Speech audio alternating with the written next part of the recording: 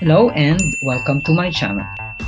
For today's video, we will be discussing some of the application of a rational function, which is word problems involving rational functions. That covers different areas you might be familiar with. So let's start right away after this short intro.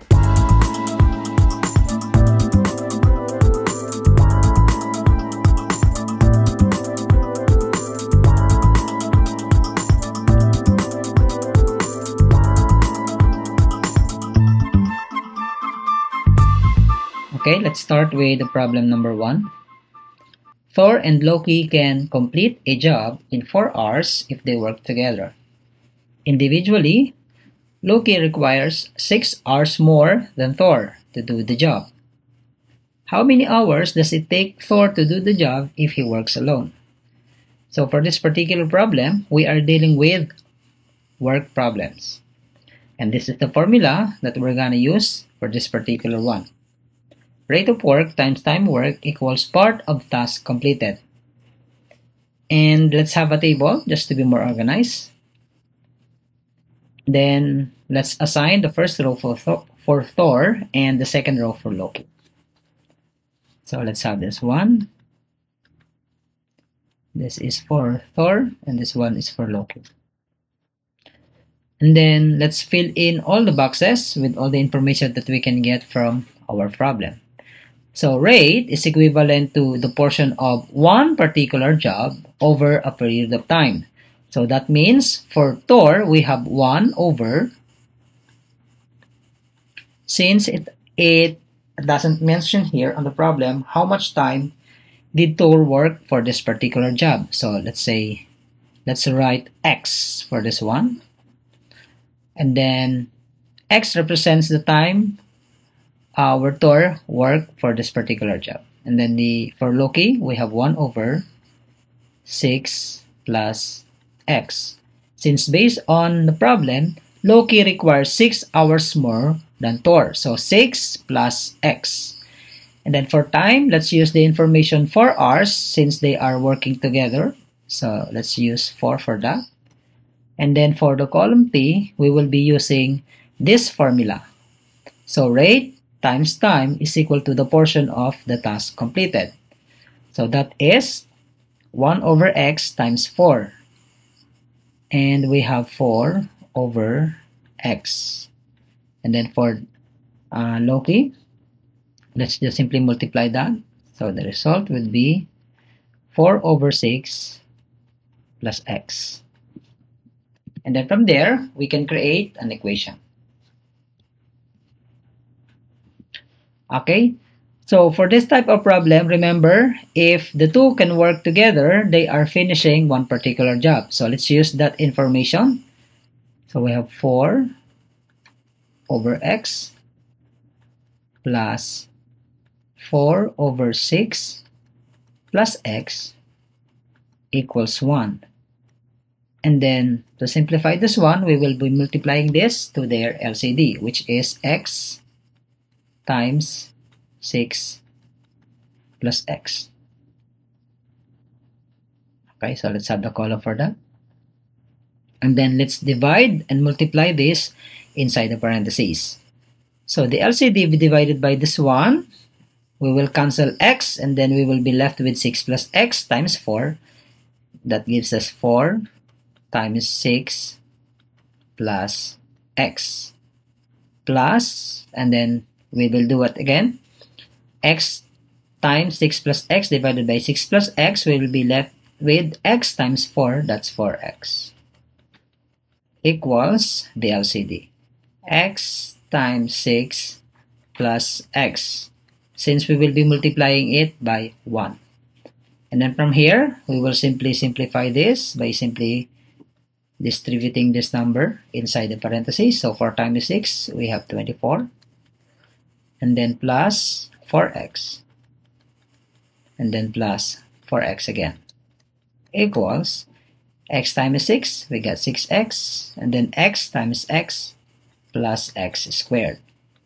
Then let's simplify this term. Combine like terms. 4x plus 4x, we have 24 plus 8x equals, let's simply rearrange this one, x squared plus 6x. And then let's move every number to the other side so that we can get an equality that is equal to 0. So we have 0 equals x squared plus 6x minus 8x minus 24. And then from here, we can combine this term. So we have x squared, 6x minus 6x, we have minus 2x, minus 24. And then we have a quadratic function. We can now factor this one. X divided by x, we have x times x. And then to get negative 24, we just need 6 times 4 for that. And then if we're going to subtract or add this two number, that gives us 2, negative 2. So since this is a negative number, let's use negative 6 and then positive 4. And then we will simply equate this 2 factor to 0. So x minus 6 equals 0. And then x plus 4 equals 0. This will give us the answer, x minus 6, x equals positive 6, and then this is plus 4. So this gives us x minus 4. So since we are asking to find how much time does Thor do the job if he works alone, since we are asking for the time, we will simply neglect negative 4. Okay, since there is no negative number when it comes to time.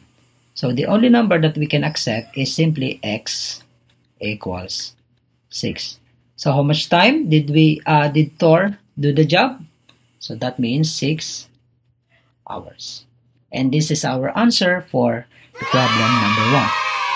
Let's proceed with the question number 2. Okay, let's have the problem number 2. 2 hydrous water pipes can fill a tank with water in 6 hours. The larger pipe, working alone, can fill the tank in 9 hours. How long will it take the smaller pipe, working alone, to fill the tank? Okay, so again, this is another word problem. So again, let's have a table for that. And then let's assign the first row for, say for example, larger pipe, and then the second row for smaller pipe. And then for R, we know that the larger pipe working alone can fill the tank in 9 hours, so that is equivalent to 1 over 9. And then the smaller pipe, so it's not been mentioned, so let's use simply 1 over x. Since 2 hydrous water pipes can fill a tank with water in 6 hours, so both pipes, so it's the same with problem number 1. Let's just use 6 for that.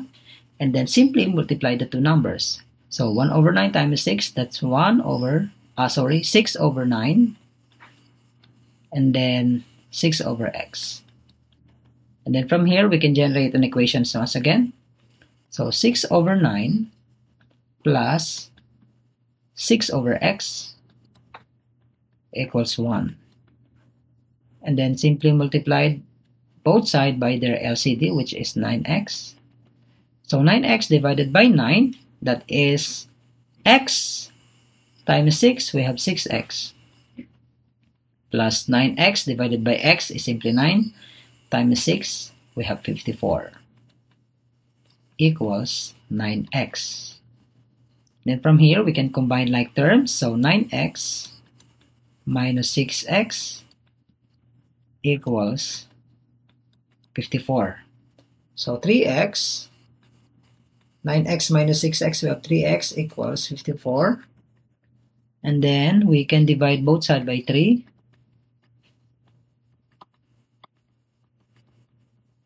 (54) divided by 3, so cancel this one also.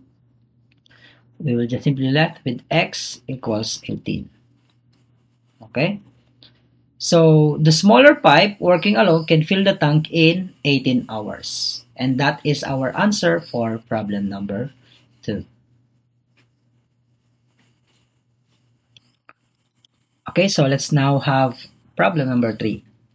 Captain America drove his motorcycle running a 150 kilometer on country roads before driving 50 kilometer on a mountain roads. The rate of speed on a country roads was 3 times the rate on the mountain roads. The time spent traveling the 200 kilometer was 5 hours. Find the rate of his motorcycle on the country roads. Okay, so let's have again the table. So we have a different notations here. It's because we are dealing now with distance problem.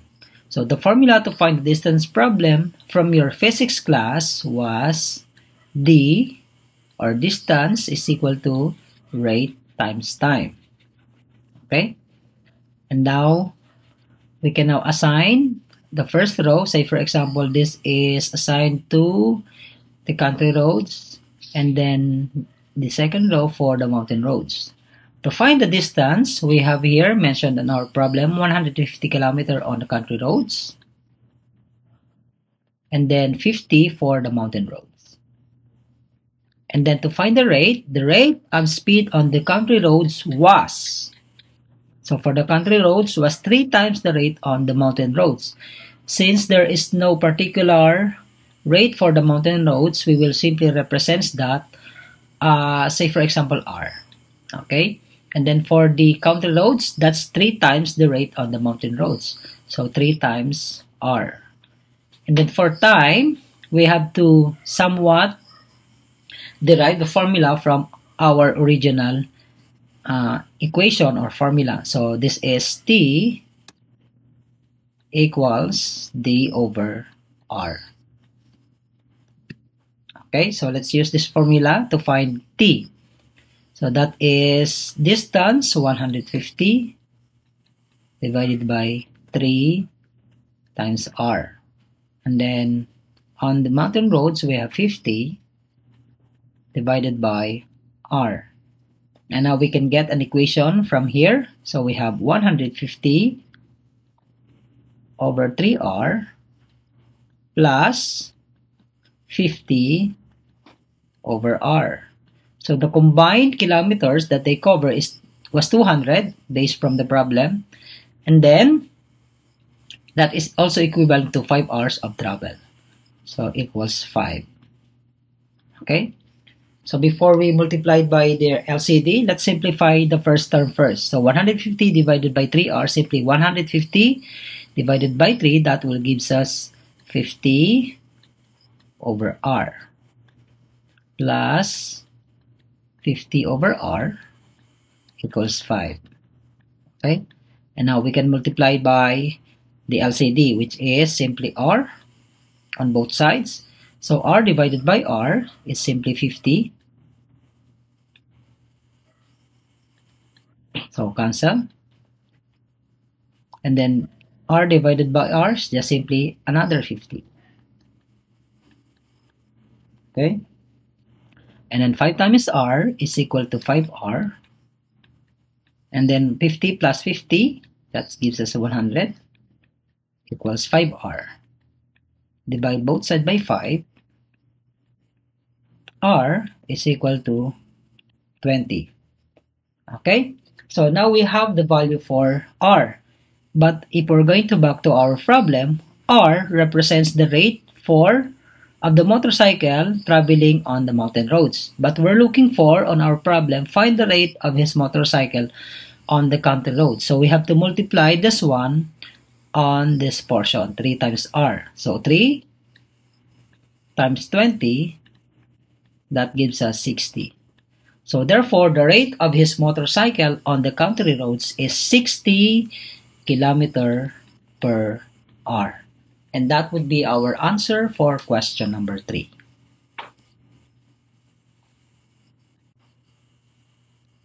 Okay, so let's have problem number 4. A boat can travel 9 km per hour in still water, can travel 15 km with the current in the same time that it can travel 10 kilometers against the water's current. What is the speed of the water's current? Okay, so we have the same notation on our table, but this particular one, we are dealing with the uniform motion. Since there is a factor that affects the rate of movement or motion of a certain vehicle. So this time, we're using both. Okay, so let's assign the first row for with the current, and then for the second row against the current. Okay, so the distance covered with the current is 15 kilometers, while the same time travels 10 kilometers for against the current. And then the rate, since they have given the same rate, 9, and then 9, since this current or rate is affected by the current, so since we're looking for that, so that is with the current, so 9 plus x, and against the current, that's 9 minus x. And then we will use the formula T is equal to D over R, so that's 15 over 9 plus x. And then we have 10 over 9 minus x. Okay, so if we're going to analyze the table, they are running at the same speed, 9 kilometers per hour. And they are using the same time, as you can see from the problem. But if we're going to compare the distance that they covered, they are different. It's because the boat was affected, or the speed of the boat was affected by the current. So this is why we call this problem uniform motions.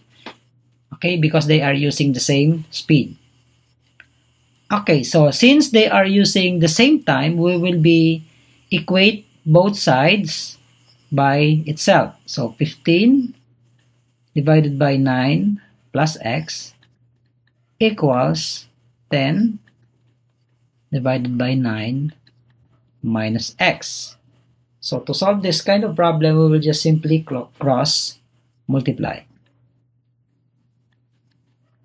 Okay? So we have 15 times 9 minus x equals 10 times 9 plus x. Okay, so 15 times 9, that is 15 times 10 is 150 minus 15, that's 135.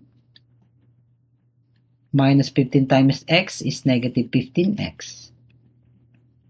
Equals 10 times 9, that's 90, plus 10x. Okay, so let's combine like terms. So let's proceed this on the other side. And then on the other side, we have 135 minus 90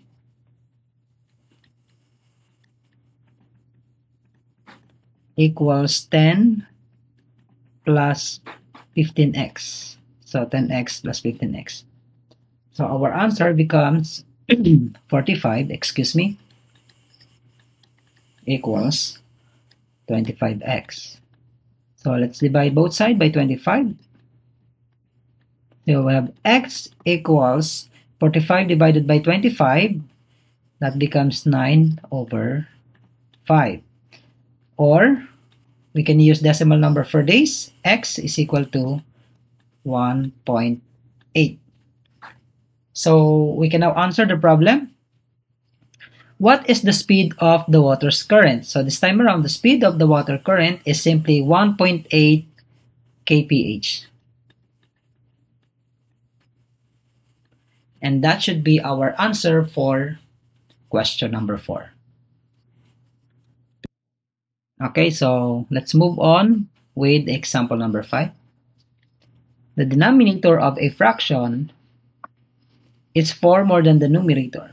If both numerator and the denominator are increased by 3, the new fraction is 5 over 6. Find the original fraction. Okay, so the denominator of a fraction, we have the numerator and the denominator. So it's 4 more than the numerator. So that's 4 more than, that's plus. And then we don't have the number for the numerator. So let's say, let's represent the numerator as n. Okay? So for the denominator, that's 4 plus n. And then on the second condition, if both the numerator and the denominator are increased by 3, so let's add 3 on the numerator and add 3 on our denominator, the new fraction becomes 5 over 6. So let's add both them. So n plus 3 divided by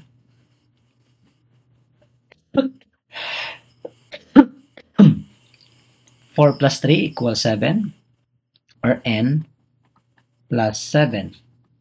The answer is, or the new fraction is 5 over 6. So to solve this problem, we can simply cross multiply.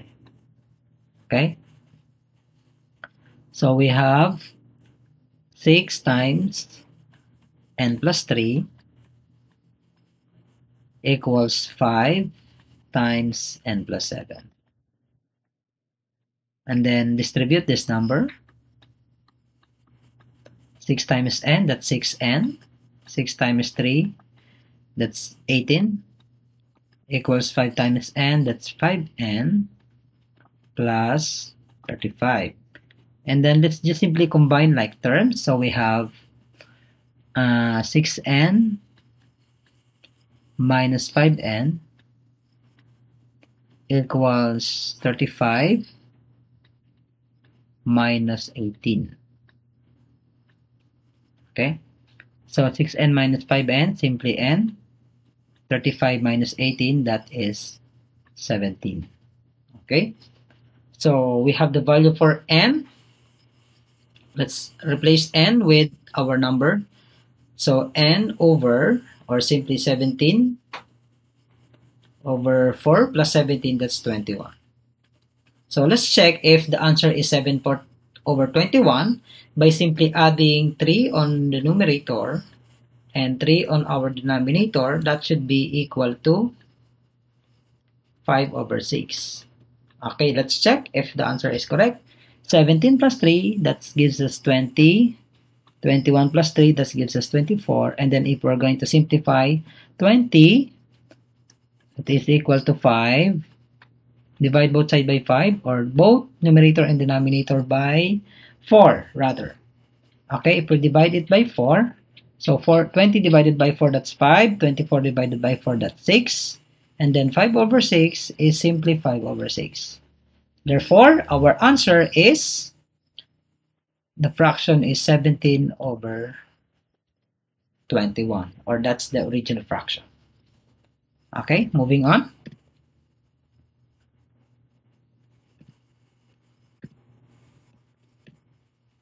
Okay, so last example. When the reciprocal of the number is subtracted from 1, the result is 3 times the reciprocal of the number.